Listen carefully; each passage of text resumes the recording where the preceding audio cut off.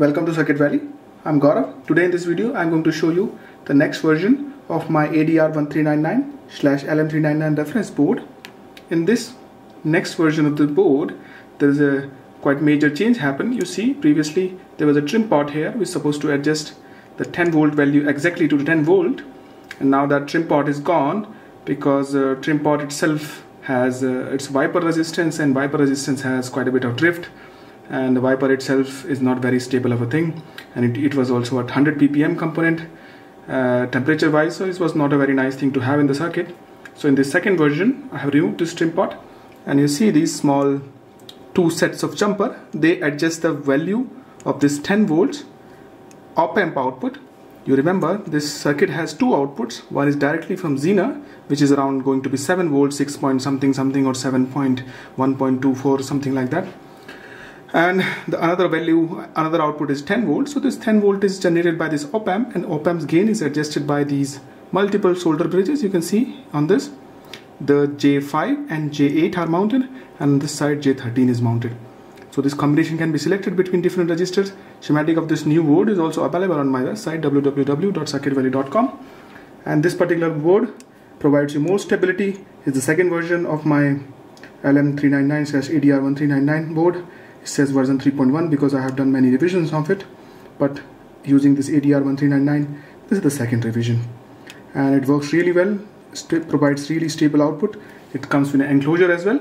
In this video I'm also going to show you how I age and test these circuits, because if you buy this LM399 or ADR1399 initially, for multiple hours of operation they have quite a bit of drift, so they need to be aged a little bit before they can be used in circuit.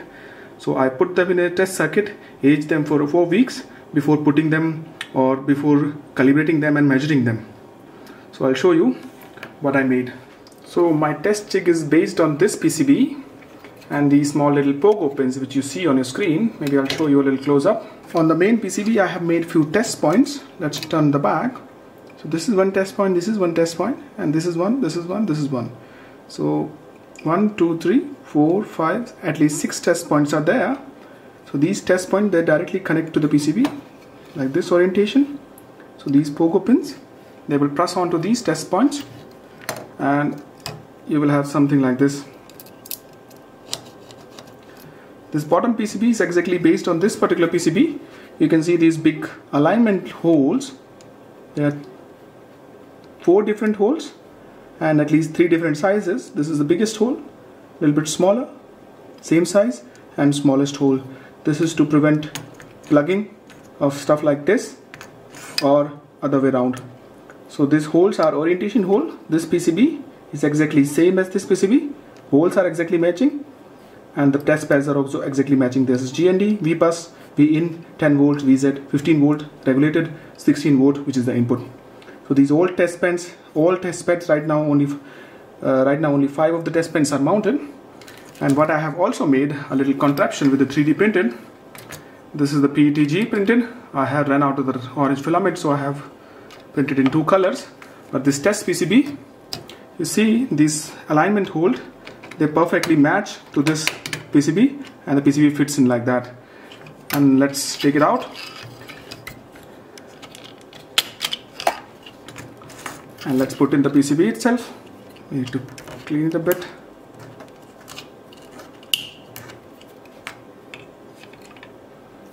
So let's put in the PCB. I hope we have the right orientation.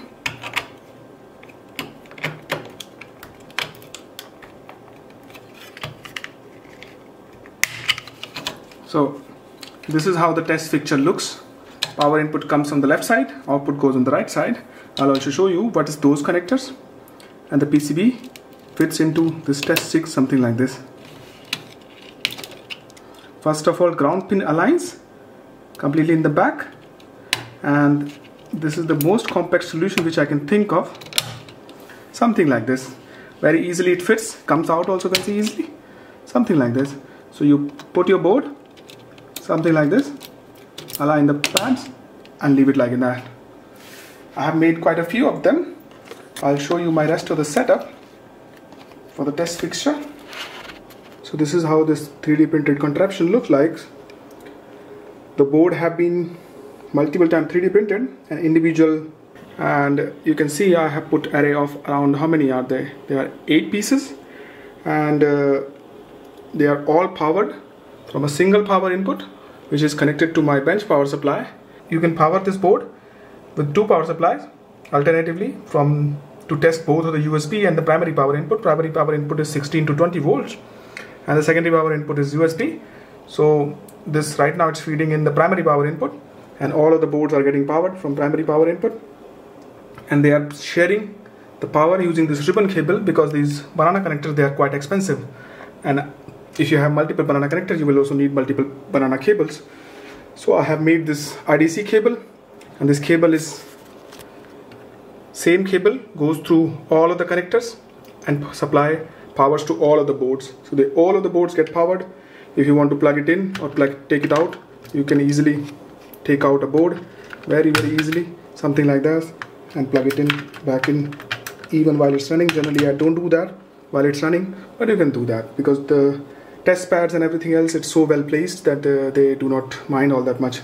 So this is my test setup for aging and testing these boards for multiple weeks. I have few more test setups available, and but this is one of the best idea, and it involves only one small 3D printed part, and you can easily have this kind of contraption. It's involved only one 3D printed part, and you can easily test your board. This is how you can easily test your board and be prepared for it. So that's it for this video. I hope you liked it, and this new solution for LM399/ADR1399 with resistors, I hope it delivers more stable output.